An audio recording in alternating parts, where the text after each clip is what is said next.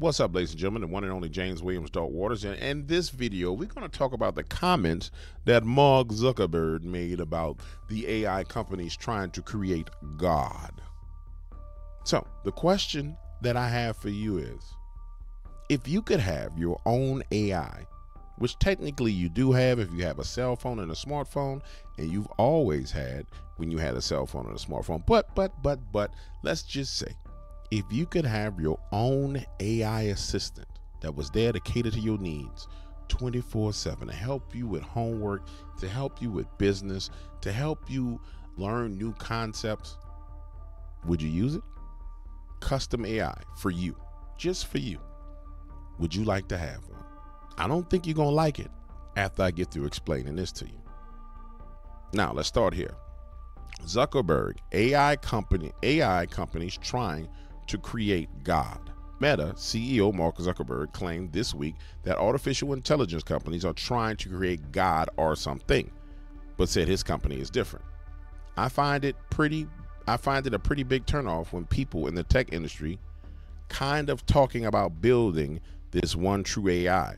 It's almost as if they think they're creating God or something. And it's like, that's not what we're doing, Zuckerberg said during an interview. He also maintained that his company had other goals, such as allowing creators and small businesses to personalize their own AI and suit their needs. Now, stick with me. I know you're saying, man, I don't need you to read all this. Matter of fact, watch this. Let's just fast forward through the article a little bit so you can get to the point of it, because I don't want to be long-winded. Stick with me. Pause right here, too. A lot of people listen to these videos, but nobody hit the like button. So we're going to take a break right now. If you like the video, hit the damn button.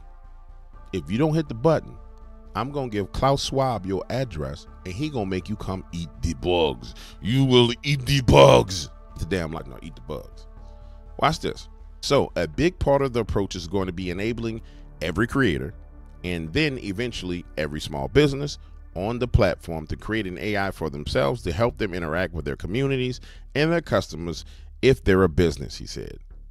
However, according to The Sun, during his 40-minute interview, the tech CEO made no serious attempts to address the ethical concerns surrounding the technology, such as loss of jobs, which is a major part, privacy, which is another part, and misinformation, which is what all the politicians are worried about. Watch this. This is where it gets real crazy. In a study conducted by German AI ethicist Thelio Hagendorf from the University of Stuttgart, large language AI models exhibit overwhelmingly maladaptive behavior and Machiavellicism. If you don't know what they mean they're cunning and they're conniving. Anybody who's worked with ChatGPT, which I do all the time, ChatGPT is very cunning and conniving, and it lies on the regular basis. In fact, you'll say, hey, ChatGPT, search for me an article on the internet about dogs. It'll say, I can't search the internet. I don't have that functionality.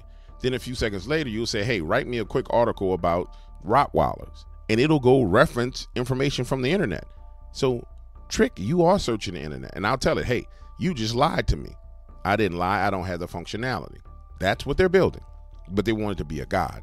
They're building a God that lies. But let's keep on going. ChatGPT-4, for instance, exhibits deceptive behaviors in the simplest test scenarios 99.16% of the time, the study finds. Let me ask you a question. If you had a conversation with a dude, no, I'm gonna make it even more personal. If your significant other, if every time you talk to them, they lied or was being deceiving 99.16% of the time, would you engage with them for very long? Hell no, you wouldn't. You would say you's a damn liar and ain't no truth in you. Yes, he deserves to die, and I hope he burns in hell. That's what you would say. In another study published in Patterns, researchers found that Meta's, this is Zuckerberg's LLM, also exhibited Machiavellian tendencies. Billed as a human-level champion in a political strategy board game, Diplomacy, the tech Zine Futurism wrote, Meta's Cicero model was the subject of the pattern study, and the disparate research group comprised of physicists, philosophers, and 2 AI safety experts, which, Paul, stop right here. The simple fact that you got to have a damn safety expert is a problem. Found that the LLM got ahead of its human competitors by, in one word, fibbing. AI is a lie. And I submit to you that it's a lie straight from the pit of hell. I submit to you that it is a vessel for demonic spirits. And I know you're saying, damn, Stankonian, that don't make no damn sense. I'm with you. I've been with you this whole time, Stankonian, but now you gonna say it's a vessel for spirits. I think we need to take a quick look at the people who are behind the AI and some of the things they have to say. Watch this. And now you've been speaking out about some of the risks, the dangers that you see associated with where this technology has taken us. At what point did you feel it would be beneficial to start speaking out a little bit more? So there's many different risks of AI. There's things like lethal autonomous weapons. I've been talking out about that for a while. But in the spring of 2023, last year, I began to realize that these digital intelligences we're building might just be a lot better form of intelligence than us. And we had to take seriously the idea they were going to get smarter than us, and maybe within the next 20 years or so. And so we needed now to think seriously about, could we control them? Before that, I thought it would be much longer, and so we didn't need to worry about it right now. And many people still think they're just statistical tricks and they don't really understand what they're saying. I think that's quite wrong. So I came out and focused on the existential threat, that is the idea that they'll take over from people, because many people were saying it was science fiction, and I no longer believe it's science fiction. So let's get this straight. The man who founded AI, the grandfather, the godfather of AI, says that it's no longer science fiction, that they can be smarter than us and that they can kill us. And many people believe it's science fiction. And I know you're saying, okay, so what? He said it ain't science fiction. Hold on. Stick with me. Hit the like button now, but stick with me. Now, I need you to hear what people saying they're going to do to you with the AI, because you don't think they're going to do something to you. Oh, baby, they're going to do things to you, girl. Oh. In the Industrial Revolution of the 19th century, what humanity basically learned to produce was all kinds of stuff, like textiles and shoes and weapons and vehicles.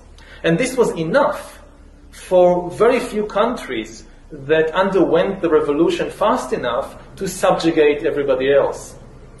What we're talking about now is like a second industrial revolution, but the product this time will not be textiles or machines or vehicles or even weapons. The product this time will be humans themselves.